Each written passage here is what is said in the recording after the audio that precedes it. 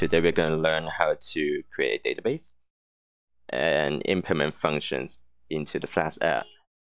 So what we've been doing so far is to work with the demo.py file, and that basically defines the rail for homepage and football on Flask. But if you want to create database and functions into this, chances are you're not going to do this on the same file as demo.py. You want separate files, a couple separate files in fact, for the database and the file. So what we're going to now is to create a database using SQLite 3 for the tutorial, and we're going to build that on a Python file on this tutorial. So we want to create a file for Python that we're going to build a database with. So create a file, save this, and we're going to call this file schema.py.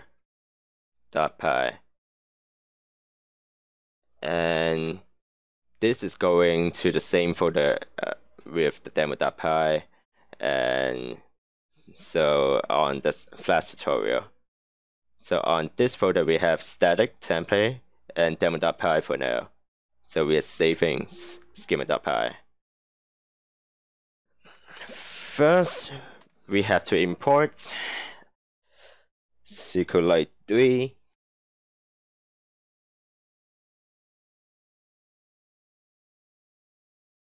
And we are going to create a connection. The name connection can actually be anything you like, but for me it's always better to name something as it is so that I know what I'm doing with. So SQLite 3 dot connect,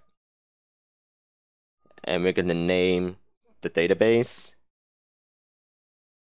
Let's name it Flask underscore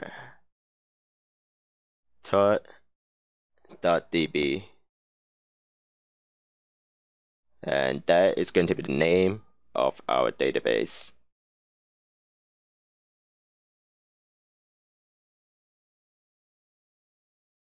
Okay, that looks good, and we're going to put a cursor object in here.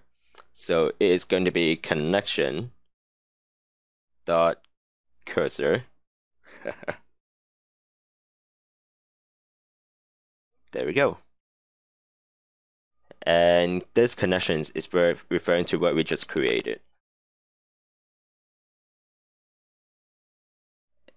And then we are going to create a table with the cursor.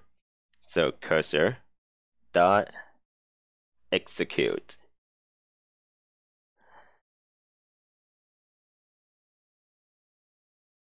What we're doing here is we are going to give cursor.execute a string command in Python.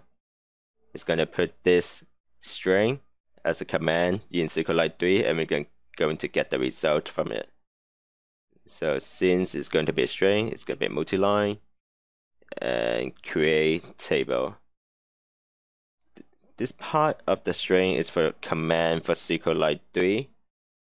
It actually doesn't necessarily have to be all caps, but we want this to be all caps so that we know what we're doing with. We know that part of the string is for SQL. And we're going to create a table called users. PK primary key, integer, primary key auto increment, comma. We're defining the primary key here, and primary key is an integer 1, 2, 3.